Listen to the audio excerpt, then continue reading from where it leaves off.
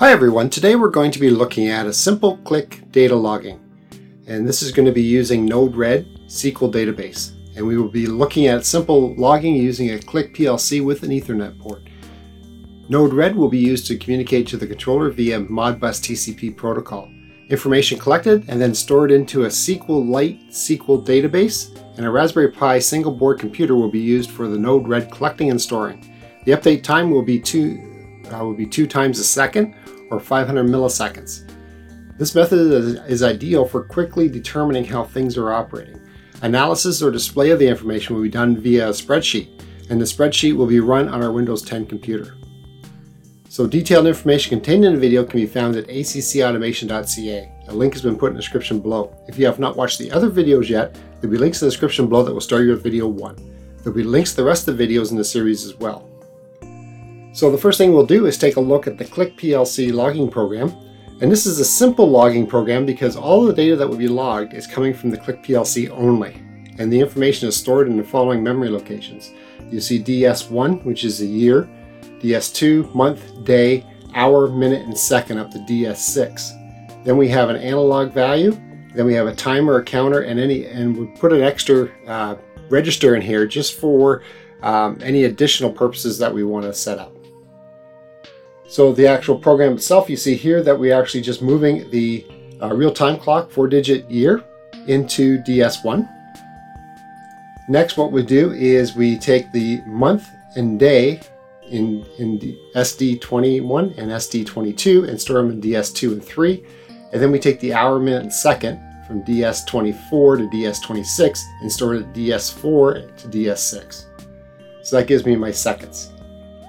Then we take our analog value and we multiply this by 100 and on DF1 and store it as DS7. So our value here will be 0 to 5,000. So if we take a look quickly at the analog, you can see under Setup, we go to System Configuration. And under System Configuration, you will see here's our analog coming in, 0 to 5 volt. And the input range is 0 to 5. It's going to be, we enable our scaling, which is 0.0 to 50.0, and we put it DF1. So in order to get that right scaling, then what we'll do is put that multiplied by 100, so it'd be 0 to 5,000 coming in from our Modbus location. So that's how we do that and scale that value. Next, we're going to have a self-resetting timer here in DS8, and what it's doing is it's counting in milliseconds here, so 5,000 milliseconds or 5 seconds, and then it's going to reset itself. We take the current value of that timer and we put it in DS8. Next, what we do is we have a self-resetting counter, and we're moving that to DS9. So basically we have a set point of 9,999, and as our timer here expires, we count up to 9,999, and if that comes on, we reset it back to 0 again. So this is how many times we have counted to the 5 seconds. As you see, as soon as we hit 5 seconds, it increments by 1. Then we move the actual current counter value into DS9. And that is our end of our program. So that is all of our program that we do. And if we look at our log data, it comes as just DS1 to DS10.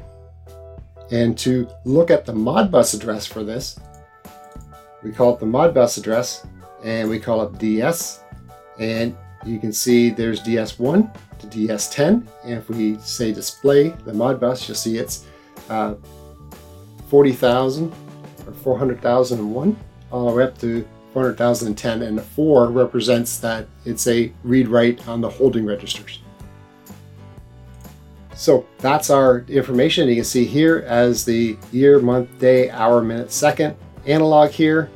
Then we have our timer, our counter, and then an external extra bit here, extra register.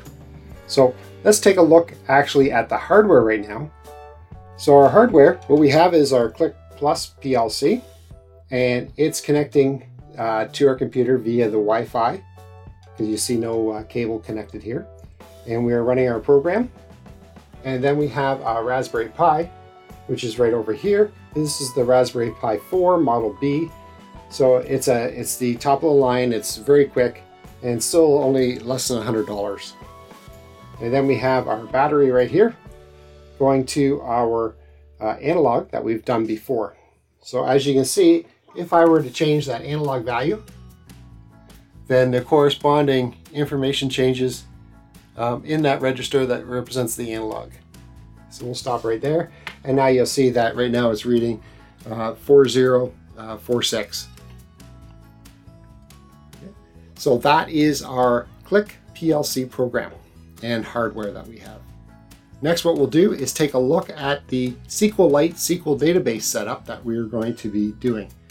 So right now we look at the Raspberry Pi and we set up a Pi share, and in there we're going to create a database here called PyClick that we've used SQLite Studio to actually make.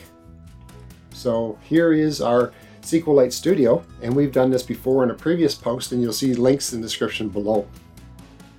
So in here we have one table that's called data, and under that data we have 7 columns, and those columns are ID, which is a integer, and it's set as a primary key, so it's only one value per that. And if we look at it, if you look at our configure, we have an auto increment here, so it's automatically going to increment. I like using ID keys with auto increment mainly because we can sort the data relatively easy for every record that we have.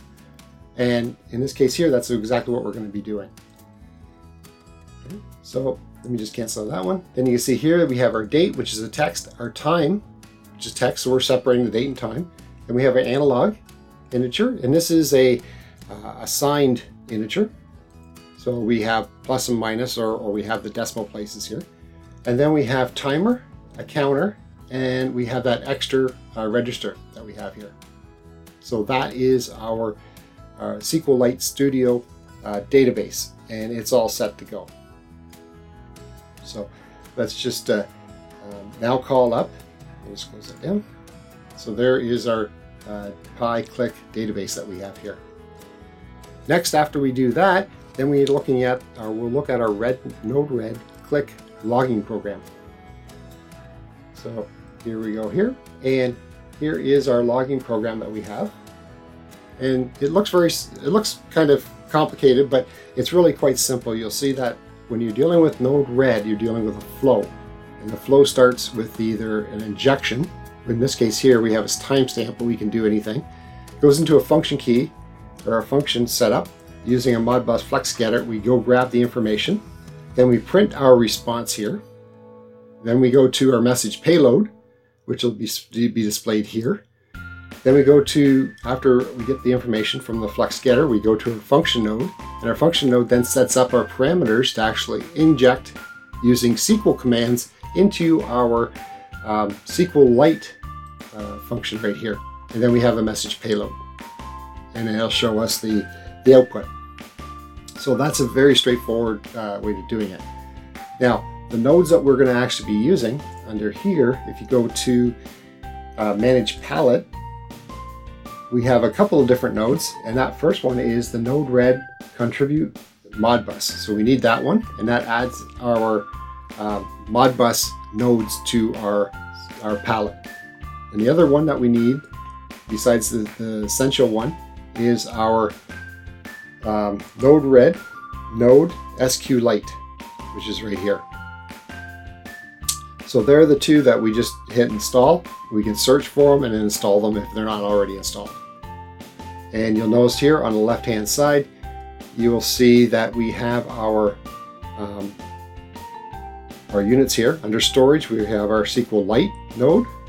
And then under Modbus, we have all of these other Modbus. And in this case here, we're using the Modbus flex getter to actually read the data. So let's go back to this. And the timestamp we'll discuss afterwards. Now, the first thing we have is a function. And in that function, it sets up our parameters to do our Modbus read. And our Modbus read, we use function code 3. We use unit ID number 1. Our address is 0. And our quantity is going to be 10. So we're going to read 10 registers. Basically, in the holding register area, starting at 0 going to 10, or 0 to 9, or 1 to 10. So this matches our DS numbers 1 to DS10. And once we have that, we use our Modbus FlexGetter. We set up our server called Click Plus. And in there, we set up our parameters for our Click Plus. It's a Modbus TCP. Its host is 192.168.1.130. Default port's 502. So that's all set up. And then we have a response here that will show us the data as it comes in. Then we have a function key here to set up what our SQL commands going into our database. So if we look at those function commands, you'll see that we have a topic. We're going to insert into data, which is our table. We're going to insert the date, time, analog, timer, counter, and the extra register that we have. And the values are going to be the year, which is data 0 coming in from our Modbus message response, month and day, and you'll notice that we have a 0 plus the day, and then we do a slice -2. So this ensures that we always have 2 digits available to us to put into our database. So that is our time, or our date, and then we have a time on 3, 4, and 5, again using that slice information. Now all this data can be downloaded through the links on our website at accautomation.ca. Then we set up our analog. In this case here, we're going to use parse float, and we're going to divide by 100, so give us our actual true scaling that we wanted from 0 to 0.00 to 0 or 50.00. And then on our timer, again, our timer is set up for milliseconds, so we're going to actually, it's 5,000 milliseconds, so we're going to divide by 1,000, now give us a value in seconds. Then we have our counter, which is just straight, and then we have our extra value that we have right here. So that is our SQL command being set up to then be put into our database. And then we have our database set up, and we specify where the database is, and we specified our home on our Pi and our share, and it's called PyClickDB, just as we did or saw this on our network. And we're going to do the SQL query via the message topic. So that's all set up. Now what we can do is these message payloads actually allow us to view some of the information, or this debug node will allow us to view some of the information over here on our debug in order to see what's happening. And under the Modbus FlexGetter, I've actually turned on a couple options, show activities and show errors, so that we can see what's actually happening. The activity will show up here where it says connected right now, and our error will show up. So the first time we do this, we're actually going to probably get an error, and the reason why is that it has to start opening up the port and making sure the port is open. So if we look at that, and sure enough, that's exactly what happens. If we look at where this error comes from, if I highlight it, you can see here it shows it right now. And then this one here shows the error port not open. So you see it's connected. Now let's try that again. And again, what will happen is now the port's open, it hasn't timed out, we can now look at the data coming in. There's our buffer, and there's our information coming into our database that we're going to be doing. And you can see here it's coming actually, so the flow actually went through, saved it into our database, and then put it onto our payload. Now, if we turn those off now, and we go back to our timestamp, we can make this happen repeatedly on an interview or interval. And we're going to set that interval 0.5 seconds. So we're going to hit done, and now we're going to deploy this into our system. There we go. And now what we're going to do is deployed.